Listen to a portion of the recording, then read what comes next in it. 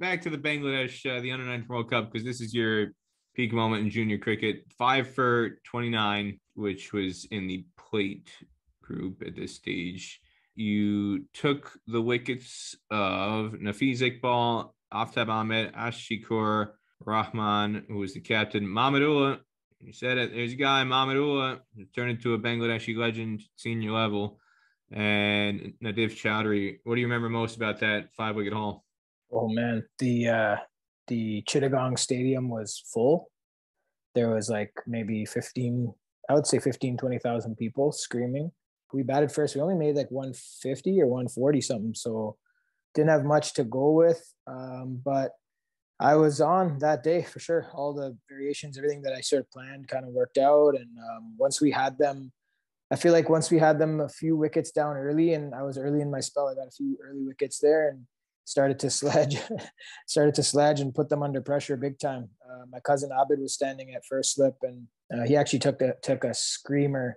Whichever guy was caught Abid Keshvani. That was Mahmudullah, the one and only. Mahmudullah, yeah. So that wicket, man, it was a quicker ball. Like I suppose this quicker ball at some pace, I would say, and he nicked it, and Abid took a one hand over his head sort of diver, and they were under pressure. But whoever came and finished off the game for them, he came in and like literally first ball, he was plumb in front. Like it was like one of those where you're just like, how are you not, how is that not out?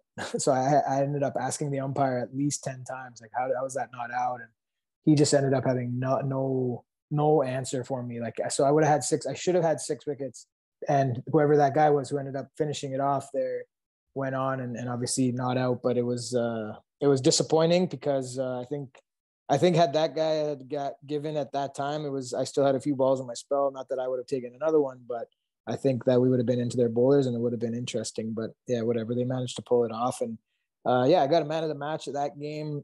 And yeah, I had to sign so many autographs. I saw like security were just caning guys and caning kids trying to get in through the fences, and it was chaos actually. So it was a great experience for me at that time. Like there was army guys everywhere. They would escort us, and it was a big deal. It wasn't too far post sort of 9/11, so all that stuff was on full throttle. And it was an experience for me where, it started, I guess, with the 5-wicket haul in the league thing, where I kind of made my name, and then the 5-wicket haul in the West Indies regional against Barbados, and then obviously this 5-wicket haul in an Under-19 World Cup against a host nation. I guess it just gave me that sort of belief, like, you're probably a decent player. You should pursue this cricket thing, and I did, and I don't even know what I did with my skates and all my hockey equipment, but I didn't play hockey for many, many years after that. So yeah, that was the start of a little bit of success. And it didn't go to my head, I would say, because I was already a cocky little guy anyway. So it was just almost walking around like as if like, yeah, I was meant to do that. So definitely confident, and won't forget that one ever. My dad and my uncle were there as well for that. So to have my dad there, to be able to witness that with, I spoke earlier about, his sacrifices and what he sacrificed for me in my life. And that was a gift that I really would never forget giving him. And I give a lot of credit to him in supporting my career at that time. And that was great. And Mahmudullah, arguably, is not the biggest wicket you took at that tournament.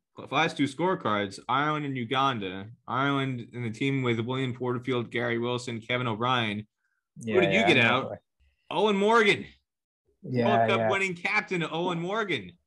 You got him under your thumb, man. Take us through that wicket. Well, just remind me, like, what was it?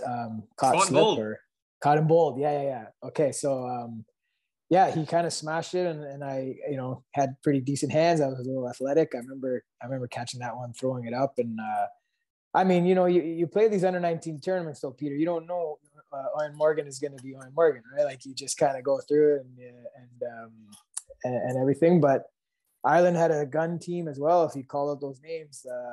Kevin O'Brien, Porterfield, Eoin Morgan, and just guys who played a pivotal role in making Ireland not only a successful ODI and team, but then a test team. Like, a lot of those guys played a huge role with that. And here's a funny thing, man, is like, you see all these teams, these under 19 teams, and even Ireland, some of the associates, like you can even say Bangladesh at that time, like you have these under 19 players in your system, and they just played a World Cup, but you don't, like, I'm talking for Canada, like after that, like none of the guys really got to go except for Umar Bhatti, who obviously went on and had a very successful career, but he wasn't the most successful under 19 player for us by any means. He just kind of got it right and had that left arm and managed to sort of sort himself out. But yeah, we never really had any opportunities in the senior team coming out of that. There was no real program for that. And you guys all know the story of what happened to Jeff Thomas, the national team coach in 2003. So there was no under 23 set up anymore.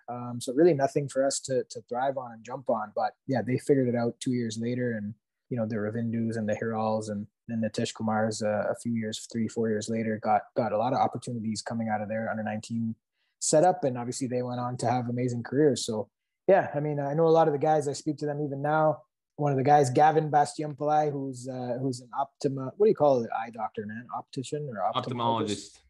So he's an ophthalmologist, checked me out. He said, I got 20/20 vision because I was complaining I couldn't see at night when I was driving, but he's like, you have 20/20 vision. And I said, Gavin, thank you very much, man. I'm so happy I don't have to spend money on glasses and all this nonsense. So, but he's another guy, we had a quick chat about it. Just the regrets of not being given that platform, not being given that backing or support or even pathway after that World Cup was really disappointing for all of us. And I think a lot of the guys would have had pretty good careers had they had a chance. But again, that's how it goes. And Canada had a stacked team at that time as well. So, I'm like fighting for John Davison's spot basically, right? As a off spinner and all that. So it's like, I'm a realist as well, man. You got to be dominating, at all levels, at all times. And it just wasn't meant for me at that time. John Davison was pretty good. It was all right. Took 17 wickets against USA in an I-Cup match. Yeah. I mean, USA has come a long way. Let's just say that.